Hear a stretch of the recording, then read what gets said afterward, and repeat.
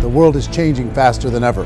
What used to take decades is now taking years or even months. What you see right now is the illusion that people have had for many decades about the workplace being this secure place to work the rest of your life. For the first time in the history of our nation, our children will not do as well as us. We've seen our friends get laid off, we've been laid off, we've had our pay cut. People are overworked and underpaid. They seem to have less time and less freedom.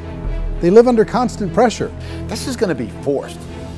And so even if your employer loves you, they may have to cut you. There's something wrong that on Monday morning, the heart attack rate increases by 35%. Technology is accelerating, job security is declining. It just doesn't seem like the old models of making a living are as reliable as they used to be.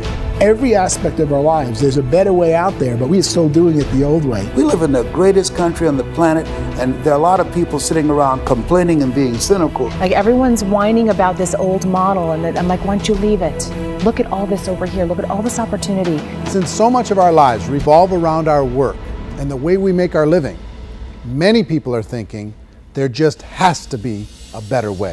The biggest challenge facing our world today is not making money, is what are we going to do with all the displaced, unemployed people? People are afraid that they're going to make the wrong decision. People are afraid of the unknown. People are afraid that maybe I don't have the skills. Hey, sports fans, industrial age is over. It's dead. It's dying.